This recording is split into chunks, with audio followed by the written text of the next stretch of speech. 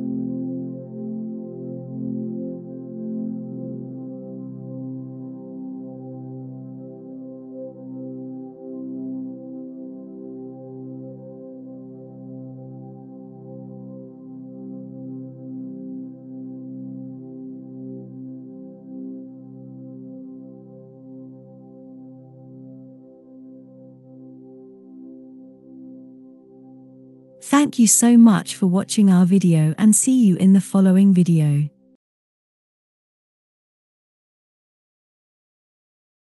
Please like and subscribe.